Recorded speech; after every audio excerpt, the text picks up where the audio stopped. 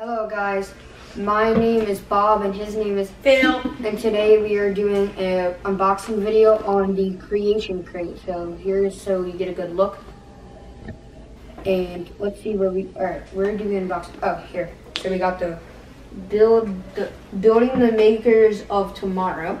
Alright. So if we open this up, we have some papers that we don't need to show off really. Maybe at the end. And then we have this beautiful bubble wrap with a Creation Crate Building the Makers of Tomorrow sticker on it. And so we have some pretty fancy looking stuff so we have that to show off. Next thing we have is this. Like pins. These weird pin looking things. These look even more like pins.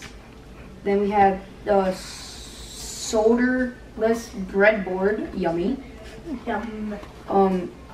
Electronic, I have no idea what that is. Electronic breadboard. We have some wires. Definitely And wires. this USB charger wire thingamabobby-ish thing. I think I have one of these. So yeah, let's just They have one of pop these. some bubble wrap really quick. This is satisfying.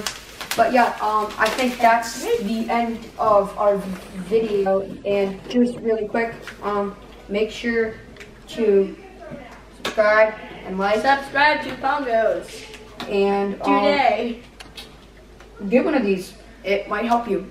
And if you need it, It'll help you give you random numbers. Yeah. Because it's a dice. if you need it, here's the E-dice. address thing. You don't need to lift a finger. You just need So to press a yeah, button, that's which the end is- of our video. Lift Bye my guys. finger. Hope you had a good time.